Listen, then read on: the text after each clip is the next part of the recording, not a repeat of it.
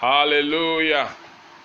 I come to you in the name of our Lord and Savior Jesus Christ, still under the umbrella of Premier School of the Prophet. Today I want us to look at the topic I titled Prophetic Deliverance.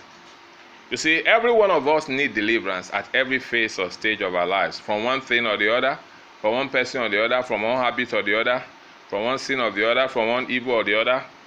At different times, at different phases of our life, different stages, we all need deliverance.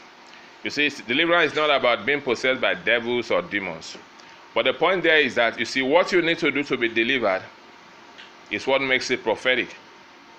For instance, a man of God once said that, okay, let me put it this way. In the New Testament, the Lord appeared through an angel to Joseph, the supposed father of our Lord Jesus Christ. He said, take the child and the mother and flee to Egypt, because Herod is about to seek for the child. You see, that is prophetic deliverance. He didn't say, start praying that Herod will not come and kill the child. He didn't say, hide yourself. No, no, no. The instruction is clear. For Jesus not to be killed by Herod, that Jesus later called the leaven of Herod, which is the leaven of wickedness, it was said to him, take the child and the mother and flee to it. And he says, remain there till I bring you word. That is prophetic deliverance. God specifically told him what to do to keep the mother and the baby in safety. It's not the time to pray. There's time to pray. And there's time to yield to God's specific instruction that will bring about deliverance from danger, from death, you see, from disaster, from losses, and so on and so forth. Once upon a time, I wanted to loan somebody money, and the person asked me. And just as I was about giving the person money, I heard in my spirit, do not sow among the thorns. Then I back off.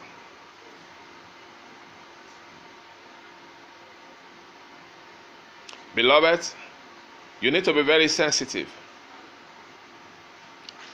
Deliverance is something that we always need from time to time, from phase to phase, from stage to stage. In sundry time, in diverse manner and Allah. Deliverance from death, from disaster, from poverty, from penury, from, you see, whatever.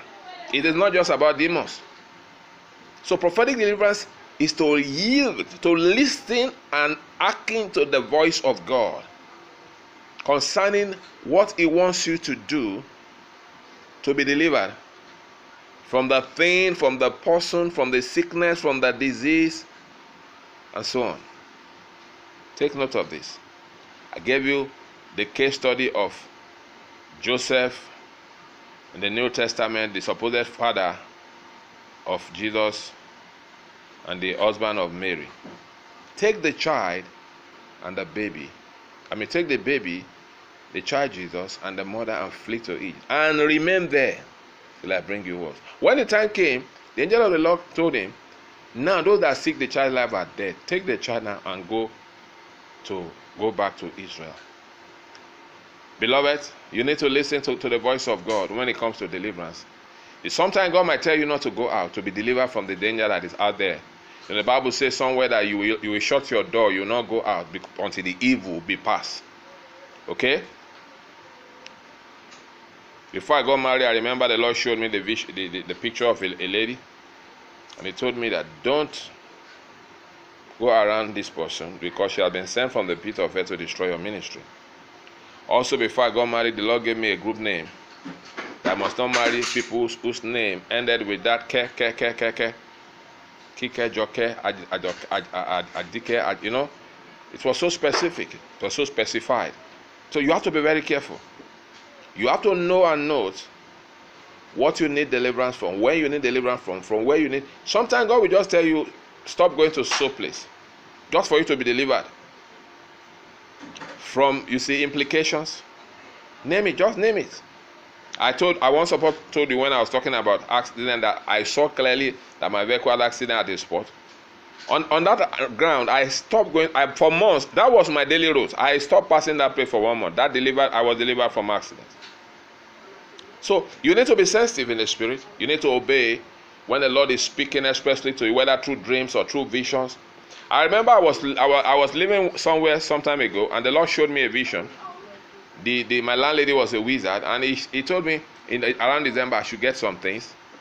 I should pray on those things, wine or so and some other things. I should pray on it, and I should give it to him. In other words, all the bewitchment, I should return back his bewitchment. That was a prophetic action that brought deliverance. Okay, my first child was born in that house, and when my wife was pregnant, I remember that my wife saw in a dream that the man came and touched her stomach. That's not a good one. So we all need deliverance at different stages and phases of our lives. All you need to do to actualize this deliverance is to obey the voice of the Holy Spirit. To obey God's voice. It can come to you, you see, in any form. It can come through a prophet, for prophetic instruction. I remember the Lord told me not to marry a white woman. You see that? Believe me, deliverance can come at any level. God knows why. See, because if I do, there will be a spot on my garment. I remember the word of the Lord came also concerning a member of the premier school of the prophet that is going to marry a white woman. As I'm talking to you now, he's married to a white woman. So you need to be very sensitive. Some people have broken marriages and whatever because they did not yield God's instruction that will bring about deliverance. Deliverance is real, and we all need it at different stages and phases of our life. So for you to be delivered from that problem, for you to be delivered from that challenge, for you to be delivered from death, from impending doom, you just need to listen and yield to the Holy Spirit and obey what is the instruction, the given instruction. Like I highlighted in Joseph's case. Don't forget this. There's prophetic deliverance. It's not just about the prayer you are praying. It's about taking prophetic instruction that will save you.